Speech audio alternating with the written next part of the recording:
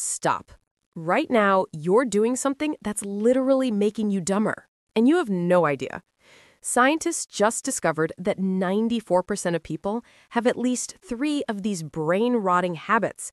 I had 7. This isn't about IQ tests or school grades. This is about the invisible ways your daily routine is rewiring your neurons to fail. And the worst part? You think these habits are normal.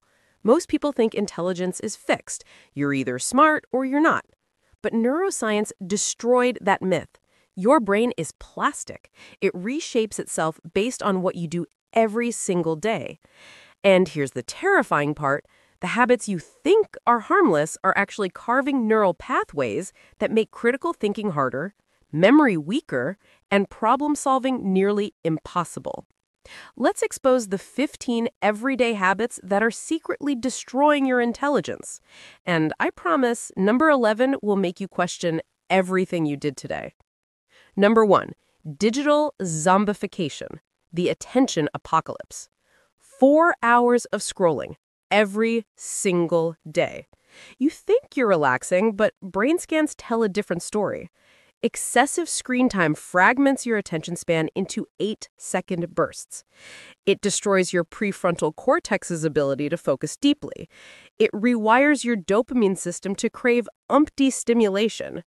Stanford researchers found that heavy media multitaskers performed worse on every cognitive test: memory, attention, task switching. And the kicker? They rated themselves as above average in focus. You're not unwinding, you're training your brain to be permanently distracted. And distraction is the enemy of intelligence. Number 2, chronic sleep neglect. I'll sleep when I'm dead. Famous last words for your brain cells.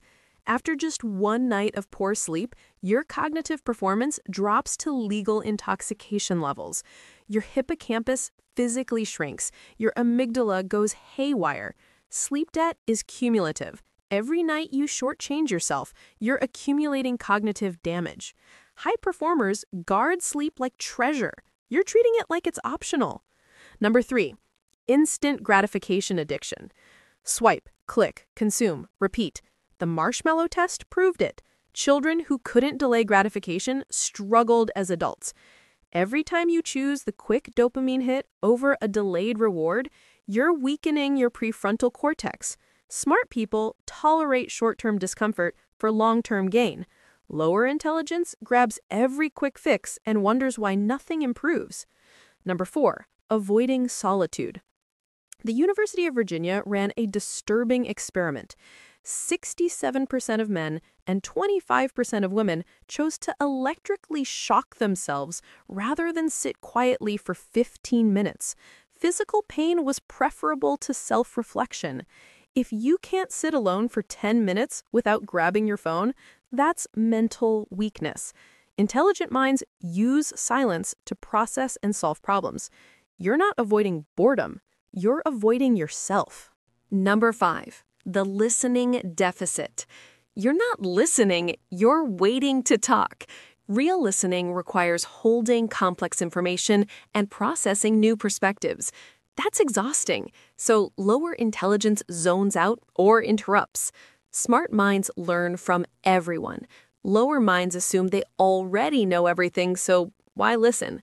That assumption guarantees they'll never learn anything new. Number 6, living on conversational autopilot, the small talk trap. Crazy weather, huh? Thank God it's Friday. If this is your conversational range, psychologists call it a low need for cognition. You don't enjoy thinking. Intelligent people crave conversations about ideas and possibilities. Lower intelligence stays surface level because depth requires effort. So they stay in the shallow end, wondering why life feels empty. Number 7, reflex rejection. That's stupid. That'll never work. Instant dismissal without exploration. This isn't wisdom. It's mental laziness disguised as critical thinking. Intelligent people engage with ideas first. They ask, what if this worked? Lower intelligence avoids the effort of thinking and chooses automatic rejection. Every idea dismissed without consideration is a door closed to growth. That's just the first 7. And if even one of those hit a little too close to home, just wait. We've barely scratched the surface. The most damaging habits are still to come. Let's continue with number 8. Loud confidence, zero substance. The Dunning-Kruger effect. The less you know, the more confident you feel. We all know this person. Talks over everyone, never admits ignorance, mistakes volume for validity. Real intelligence whispers, "I don't know," and asks questions. Fake intelligence shouts and hopes nobody notices the emptiness. If you can't admit confusion, you're not confident, you're terrified of being exposed. Number 9, mental rigidity. That's not how we do things. Refusing new methods, not because they're wrong, but because they're different. Psychologists call this cognitive inflexibility, the inability to update your mental models when reality shifts. The world rewards adaptation, it punishes stubbornness. If your response to change is automatic rejection, you're not principled, you're scared. Number 10, conspiracy comfort. Flat Earth, chemtrails, astrology ruining your Tuesday. Conspiracies are cognitive junk food. They offer simple, dramatic answers to complex problems.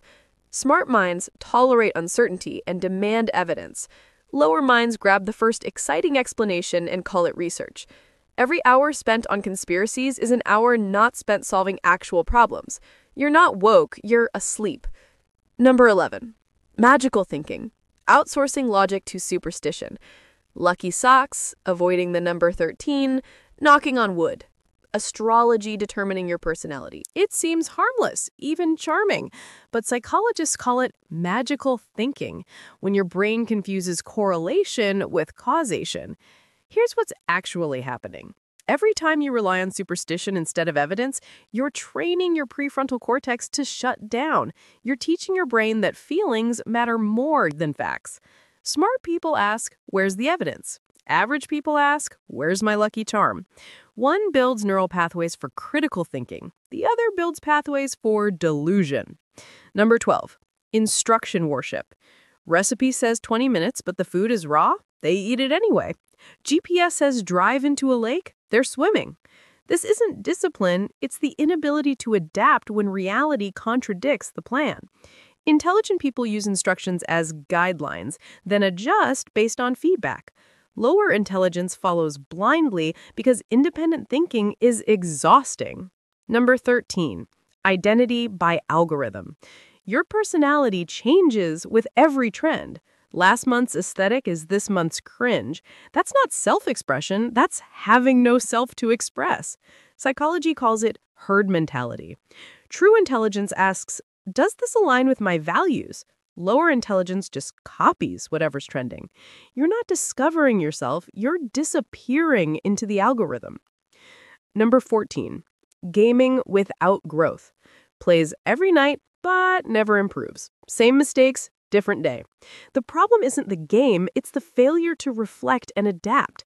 Intelligent minds learn patterns and evolve. Lower intelligence repeats mistakes endlessly and blames everything else.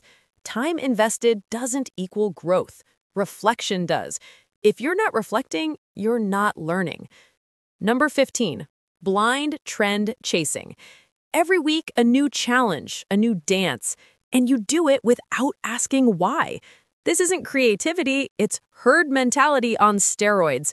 Humans copy others to feel safe, but true intelligence asks, do I even want this, or am I just afraid of being left out? If your behavior is determined by trends rather than values, you're not living. You're being lived by the algorithm. Now for the brutal truth. Low intelligence isn't genetic destiny. It's the compound interest of terrible daily habits. Every day you repeat these patterns, you're literally rewiring your brain to stay stuck. But here's the hope. Neuroplasticity works both ways. Break these habits, and your thinking sharpens. Your confidence grows. Even the way people treat you shifts. Most people will listen to this, feel uncomfortable, and scroll right back to their brain-rotting routine. But if you're different, if you actually want to evolve, then subscribe, because every week I expose the psychology truths that change lives. The question is, are you brave enough to look at your own habits honestly, or will you pretend this doesn't apply to you and prove every point I just made?